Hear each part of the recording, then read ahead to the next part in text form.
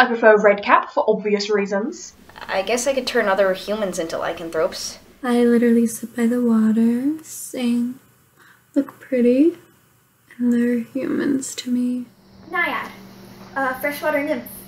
I drain your kind of all their strength, their joy, their will to live.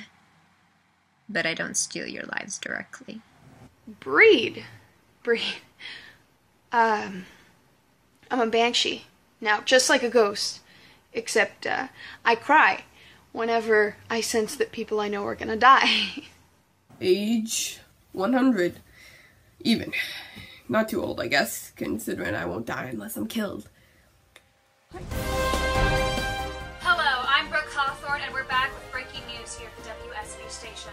RT was just given an exclusive announcement from the head of the experimental and captivity facilities for non-humans. Please stay tuned to hear what she has to say.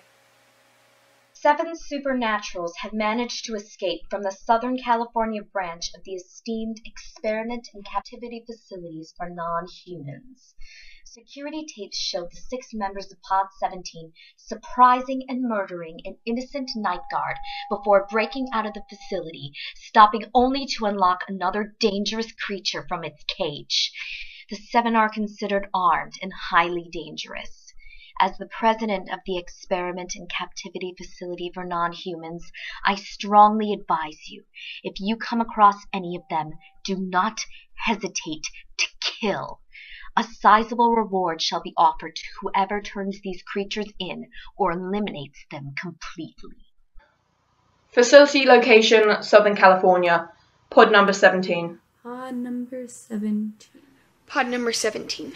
Pod number 17. Pod number 17. Pod number 17. Pod number 17.